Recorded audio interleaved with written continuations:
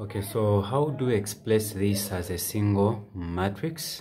So I'll show you how to do this as quick as possible.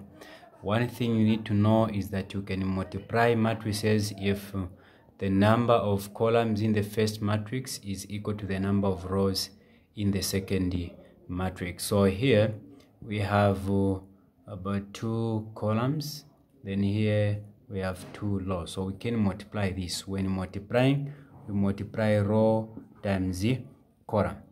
Okay, so we'll be multiplying row times column, so this is a row times a column, which is this side.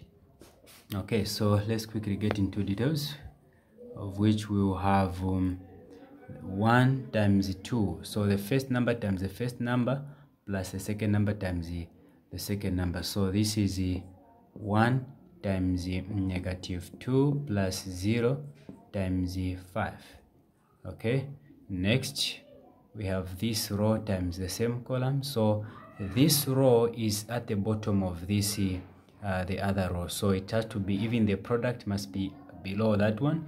So this becomes 0 times negative 2 plus 1 times 5. Okay, then you say 1 times negative 2, it's negative 2 plus 0 times 5, which is 0.